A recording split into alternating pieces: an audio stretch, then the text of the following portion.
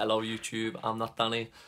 So today I launched my first Yeezy raffle. So we've done £20 per ticket and there's going to be a total of 25 tickets. So that comes up to £500, which is obviously good. But yeah, so it's not going the best. We've only sold one ticket at the moment, but we've been pushing it a bit and not whatever, but we haven't sort of dug deep to just sort of go into people direct in person and whatever and saying, oh, would you like to buy a ticket, whatever. So there's a lot more to do, but just at the moment, just launching it. We only got one ticket sale, which not the best, but again, it's just all learning experiences and whatever. But yeah, so but what I've found is that it's making me think now as well, I should just be doing it anyway, but at least I've sort of learned that as I'm doing this.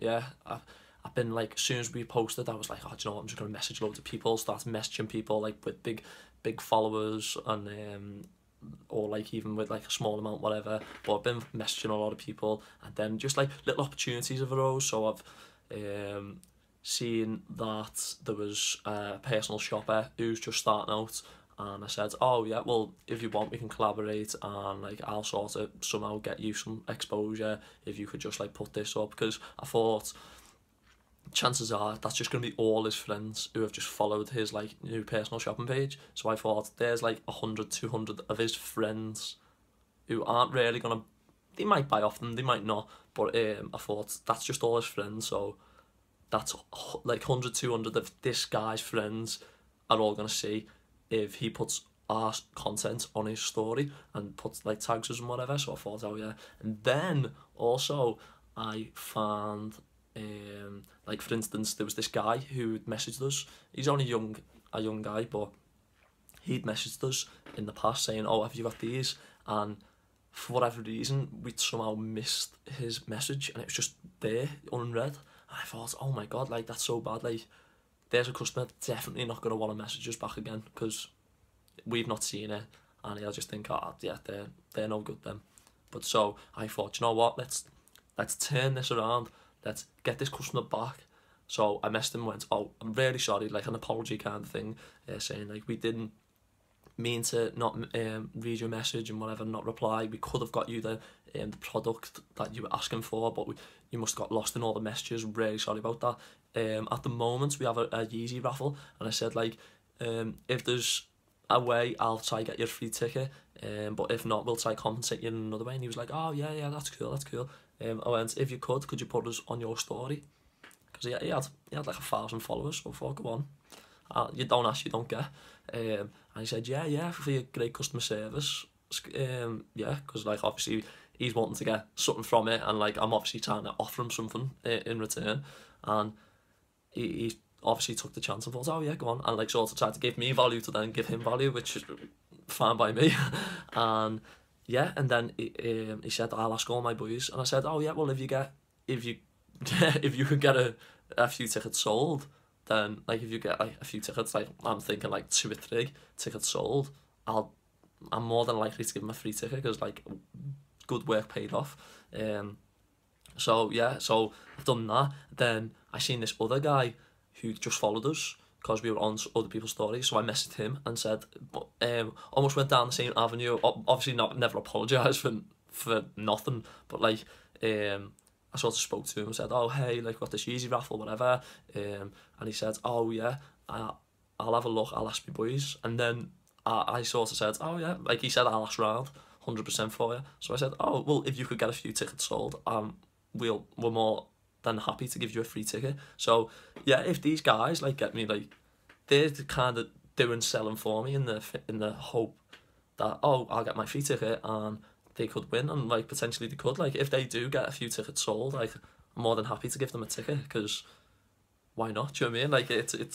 It's good. Do you know what I mean? They've saved me a job of having to go around sell them and that, whatever. But yeah, it's good. So it just sort of got me thinking about a few more new things and new ideas, new avenues of thoughts and that. So yeah, it's good. It's one of them. No, I don't want to every time I'm just doing one thing, because I've messaged all these people because I'm doing the Yeezy raffle now, where I should sort of just be networking with these people anyway, and then it sort of can happen a bit more naturally than abruptly, like, hey, do this, do you know what I mean? Like, I don't want to be like that, so I want to sort of build relationships with people a bit more, like network a bit more often. But yeah, so it's good. And we are messaging some like high profile clients that we've got on our personal shopping page, and they were like saying, oh yeah, like, not really into Yeezys. And I said, well, if we could give you a free ticket if you put it on your story. Like, they've got, some of these have got like 200,000 followers. Us going on their story, like, surely you could get like 3 or 4 tickets sold just from being on their story, like, surely. But yeah, like, see what happens. But that's what happened today, basically. Then I watched the match. Oh my god, Liverpool Football Club. Wow, you don't half know how to stress me out, but like, business, I don't really get that stressed out.